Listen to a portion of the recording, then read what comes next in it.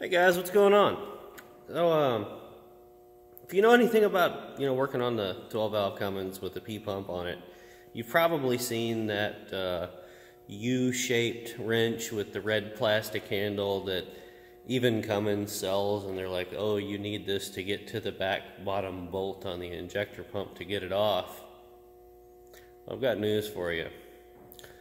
All you super duper mechanic types that think you need that, there is a better way, and another way where you don't have to buy a stupid wrench. Check this out.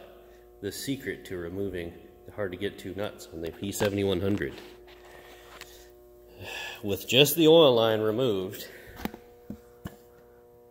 can you see that down there? Yep, that is a long universal impact swivel, a 15 millimeter, with a 12-inch 3/8 extension on a 3/8 ratchet. It fits on there perfect. It doesn't bind. It's not hard to get on there, and it works. In fact, I've already got the nut broken loose, and it's coming off just fine. So, let's see if I can show you a little better now. See that?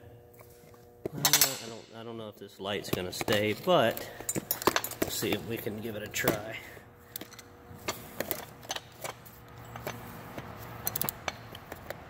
Yeah.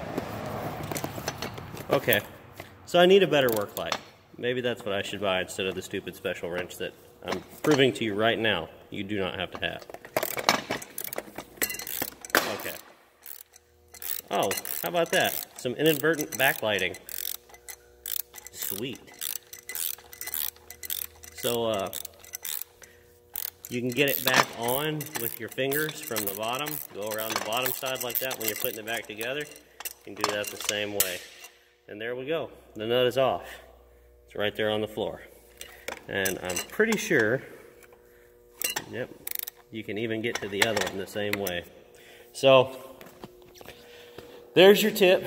The secret to removing the hard to get to backside nuts on the P7100. All you need is a universal 15 millimeter swivel socket and a 12-inch extension.